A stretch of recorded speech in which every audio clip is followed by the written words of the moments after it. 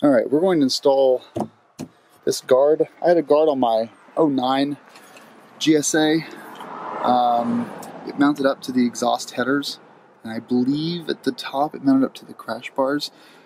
Because I'm going to do an AltRider skid plate, which could be any day now, and eventually AltRider crash bars, I decided to go ahead and grab the black cover as well.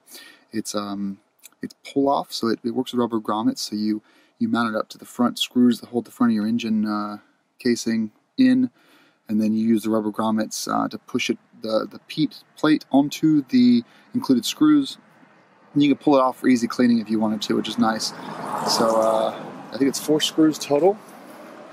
And it's really important. Well, you need a T30 for this, by the way. They mentioned the instructions. You have to do it.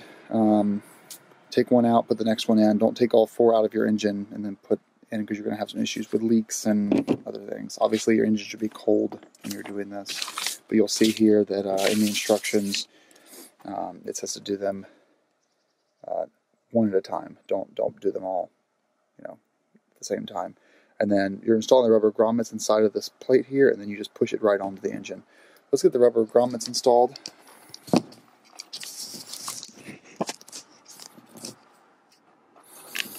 So here's the plate right here. We're just going to take this guy here and push it right through.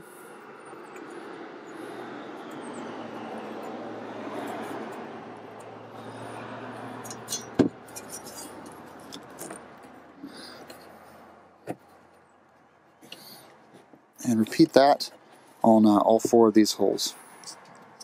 Okay, all 4 rubber pieces are installed. Let's go ahead and head over to the engine.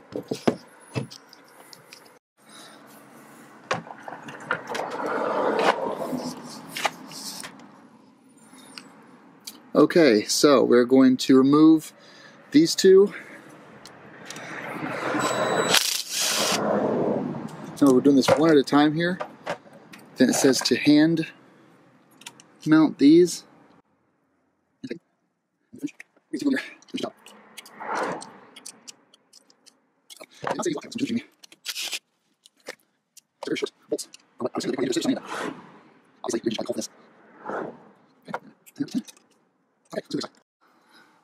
Okay.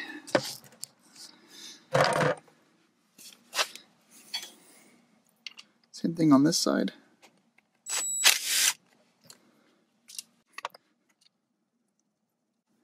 To be honest, they actually mount. If you look at these from a side profile, they don't go out that much further than the actual engine itself.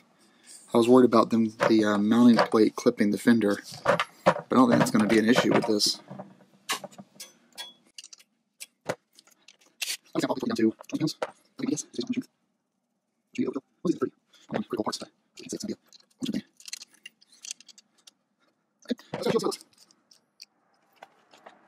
The rubber grommets installed. I'm just going to pop this right there.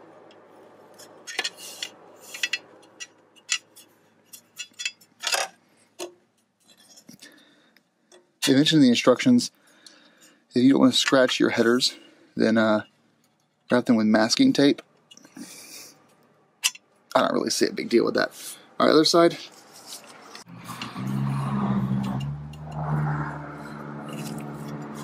Oh, it came off on the other side though, which is interesting. Maybe you kind of have to push them all together at the same time.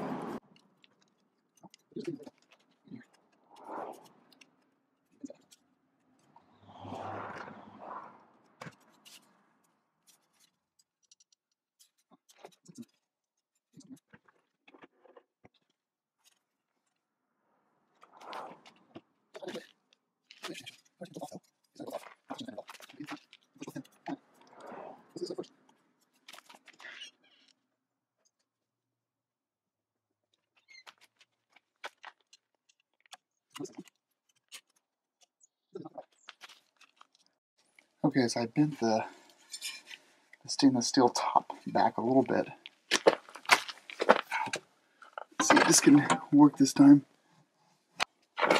Wow. So I want you guys to see what's going on here. So, it's on now. Oh no, it's not. This is back off on the bottom. All right. This doesn't work. All right, so against the instructions, I've decided to loosen up all 4 of these just slightly, so they're not locked out completely.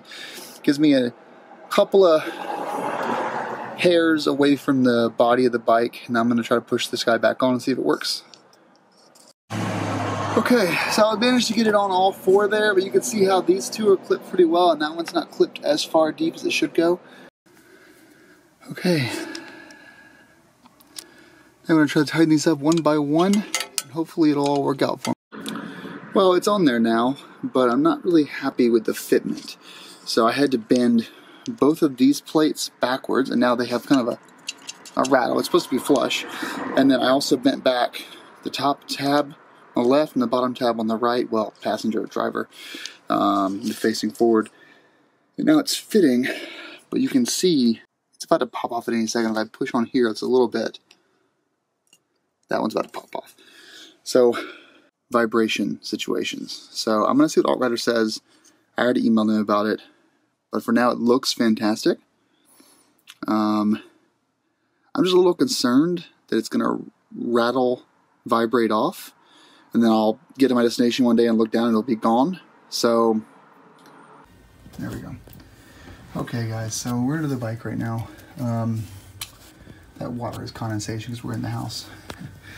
Don't ask. So what I did was I bent this bottom piece in a little bit with a bit of pliers. You can see there I was bending the back.